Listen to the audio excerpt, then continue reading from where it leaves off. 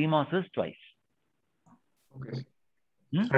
And we have this factor of 2 because we need to maintain the same beta ratio. Right, sir? Yeah. So no. So we assumed that mobility of the holes is 1/2 the mobility of the electrons. That is why 2R. Yes. Now to get same delays, same rise and fall delays, you make an inverter with the ratio 2:1. Okay. Yeah. So that PMOS and NMOS both have same delay. Yes, sir. Okay. And then you can estimate the delay of an inverter by making an equivalent RC model. And you will notice that equivalent delay of a inverter is 6 RC. Can you work it out over here?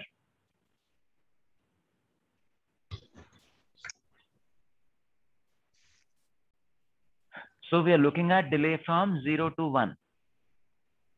What happens? NMOS is on, PMOS is off. So this particular resistance and capacitance completely goes out of picture.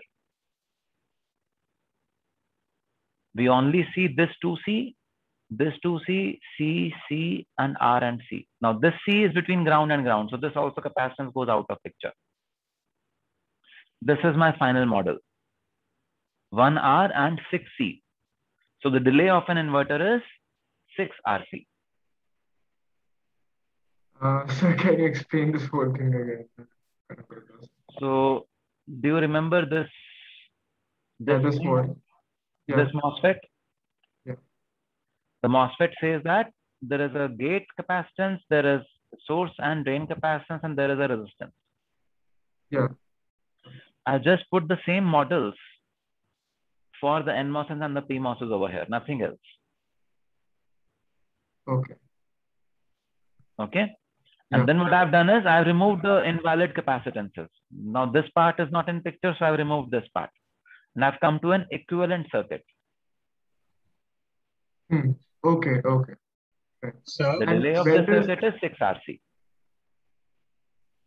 Okay, but where did the so we have placed one inverter one after the other, but so for the second inverter, I mean at node Y, we have just included the capacitances.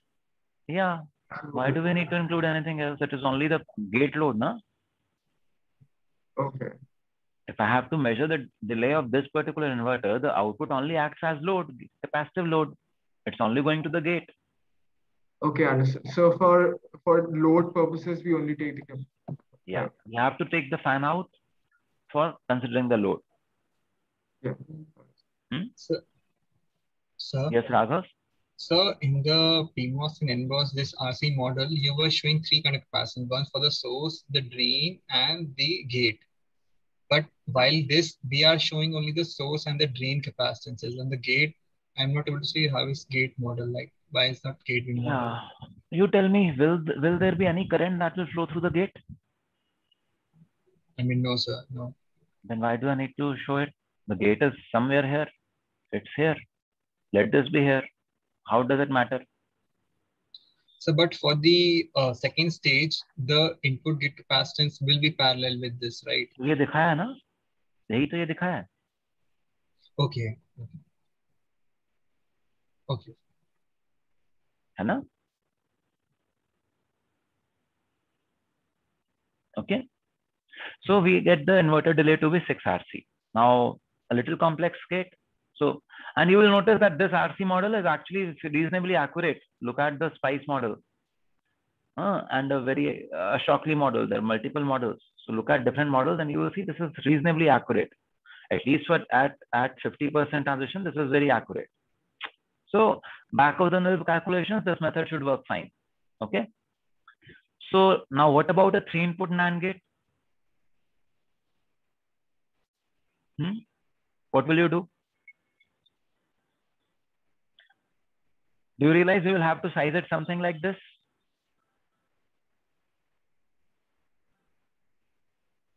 Hello? So to maintain equal propagation delay. I'm sorry? Sir, we are sizing it in this way just to maintain equal propagation delay, right? Yes. We're sizing it like this so that it has an equivalent delay of an inverter only.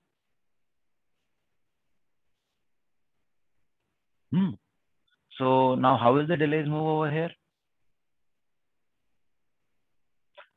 First, are you able to see this is the equivalent inverter delay sizing? So if I make an,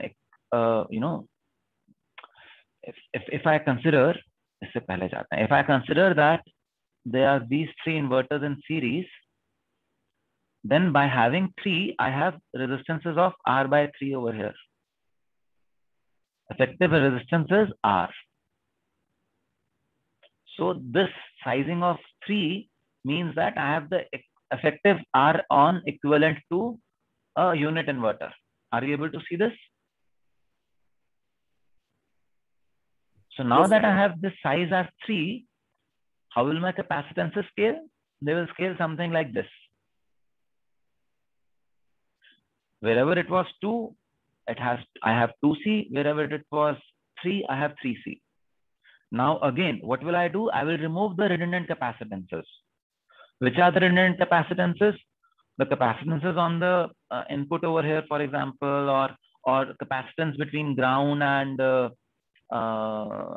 itself, or capacitance between VDD and itself. So those capacitances I will remove to simplify this circuit. So what happens? So this is my effective capacitance graph. Which ones get added? 2C, 2C, 2C, so 6C and 3C. So 9C on the output. The other capacitances that are valid are these 3C capacitances. Are you with me?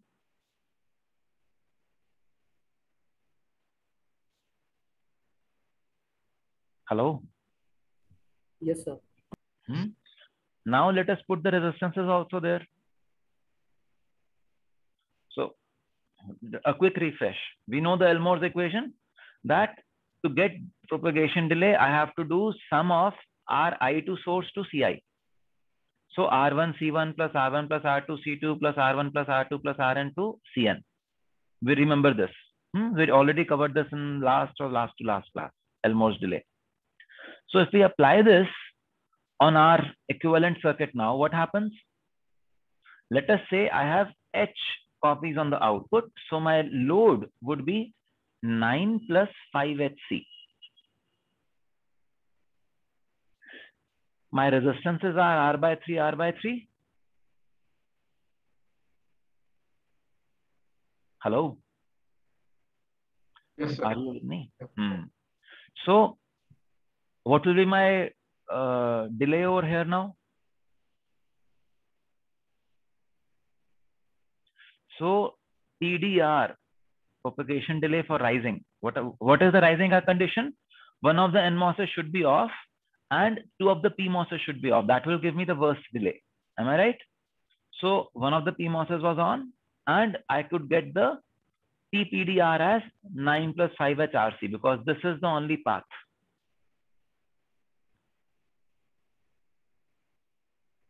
Are you with me? Yes, sir. Now, what about the falling delay? So falling delay, I have these 2 capacitors also into picture, which need to be discharged before the output gets discharged. We will apply the Elmore's delay equation and we will see that the falling delay is 12 plus 5HRC. What did I do? I simply set this 3C from R by 3, then this 3C from 2R by 3, then this from R. You see? So answer I get is 12 plus 5HRC. So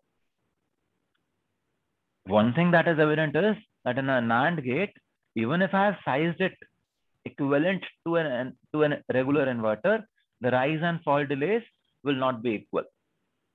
The propagation delays for rise and fall will not be equal. Are you able to see this?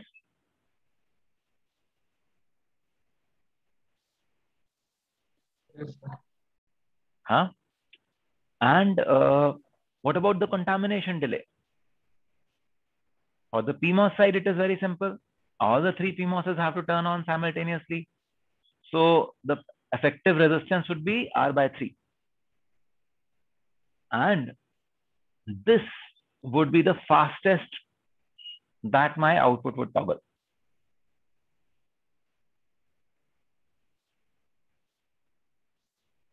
Are you able to see this?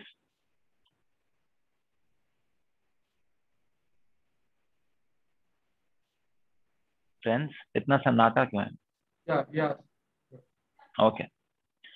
So what about the falling contamination delay? What happens there?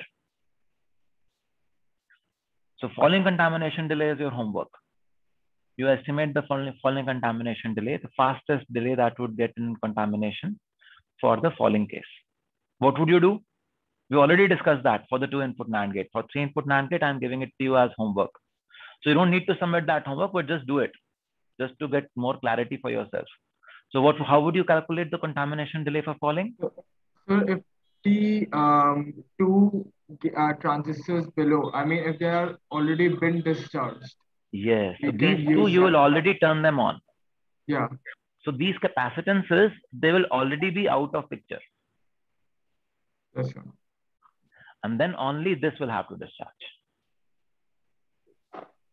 Okay. You will see it will come to be something similar only. Okay? Sir? Sir, before Yes. we move ahead, can we go back to when we derived the RC models for PMOS and NMOS?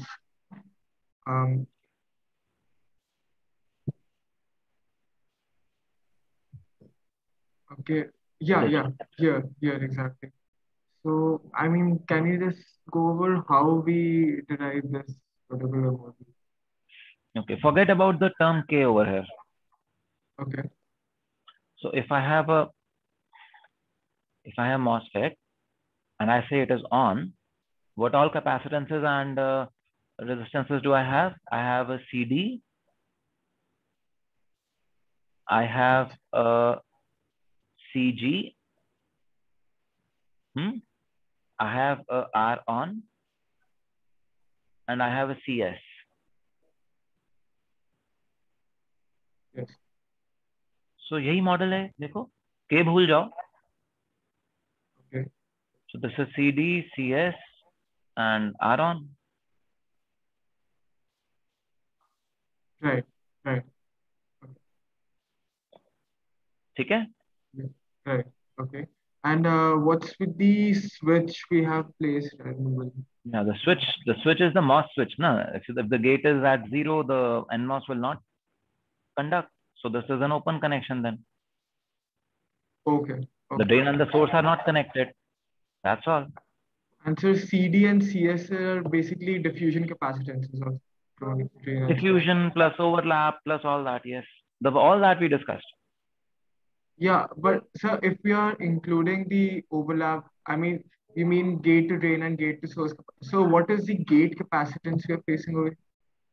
Gate capacitance, because we did all that MOS capacitance wala cheez na. So everything. Sir, but we have included that for our CD and CS, na, that gate to source capacitance. No, but gate to inversion layer capacitance will be there, na? Oh yeah, of course. Okay. So why did we cover all that? So it might be sounding like kya hai, solid state devices cover kar rahe hain, but you realize this is all very relevant to us.